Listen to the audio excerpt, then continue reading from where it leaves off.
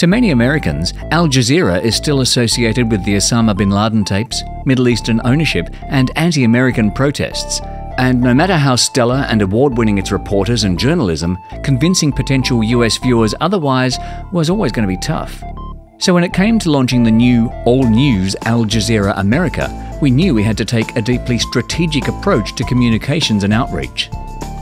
Given most US media outlets would focus on the emotional aspects of the channel, those that would be most troubling to Americans, Jewish watchdog groups in the United States have... And yet they're about to infiltrate America. We positioned the launch of Al Jazeera America as a fact-based business story, a much-needed contribution to and investment in US media and journalism at a time when other networks were cutting back.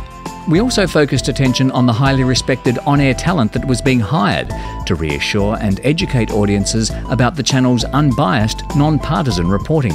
Here's my thing. You don't have to love Al Jazeera, you don't even have to like them, but if you say they shouldn't be in American homes, there's something wrong with what you're thinking about this conversation. And we took Al Jazeera America senior executives to cities where the channel was launching bureaus to develop relationships with officials, community groups, and local media. We also ran studio tours for business and financial reporters at the channel's flagship studios in New York and Washington, D.C. The strategy was a huge success.